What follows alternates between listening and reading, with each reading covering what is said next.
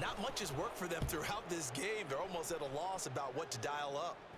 Fair catch signaled for and taken just shy of the 30-yard line. 37 yards on the punt with no return.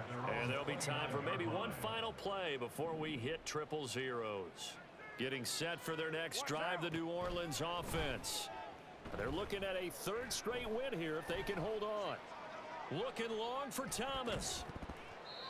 And a penalty flag comes in as that one winds up incomplete, but the contact is going to move the ball well downfield.